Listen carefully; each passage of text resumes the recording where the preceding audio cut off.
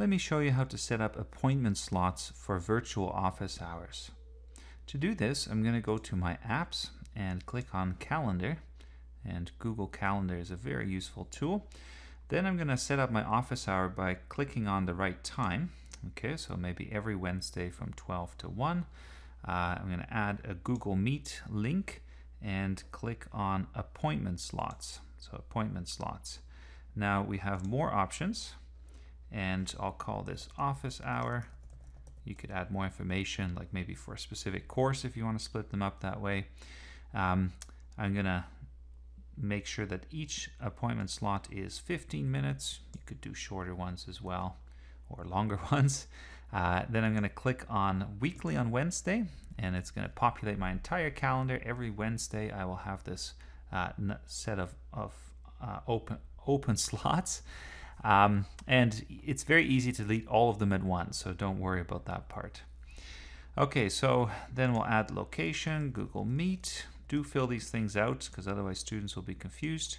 And something like, please click on save to book an appointment.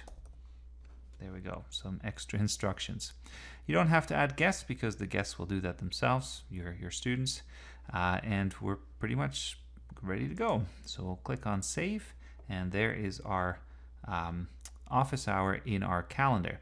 Of course, it's hard for the student to access this, right?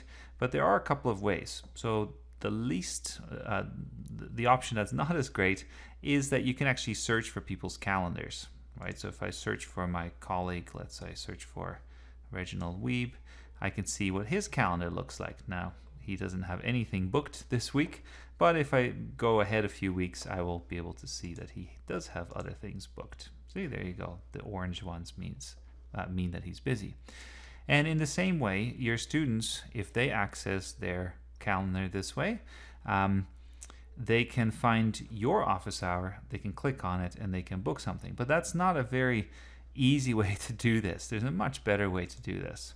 So what I suggest you do is you click here, and you go to the appointment page for this calendar.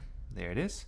By the way, if you have made this office hour a few weeks from now, then and you have nothing else created, then this will show up empty, and there'll be a link further on the bottom that says skip ahead to the first week where you have an actual appointment, just so you know, so you're not confused. In any case, your students can easily access this page. All you do is you just copy the link, right? And then you can put the link wherever you want. You can put it in Moodle, for instance. You can email it to your students. And then they can go here and they can just click on the right slot for them. They press save. It's going to send you an email, and I suspect it'll send the student an email too. It's going to be added to both of your calendars, and you're good to go. So I will just cancel that, but this is the way to book office hour slots using the Google Calendar. Hopefully that helps you out and you find this useful.